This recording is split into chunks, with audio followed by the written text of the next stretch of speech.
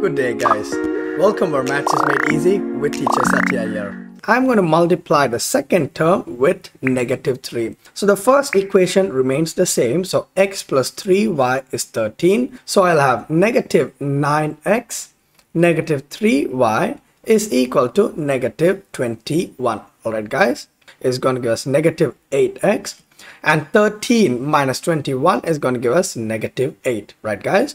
Now if we divide both sides with -8, I'll have x is equal to -8 over -8, which is equal to 1, right guys? The value of x is equal to 1, so I would have 1 plus 3y is equal to 13, right guys? So 3y is equal to 13 minus 1, 3y is equal to 12, therefore y is equal to 12 over 3, which is 4. Right guys,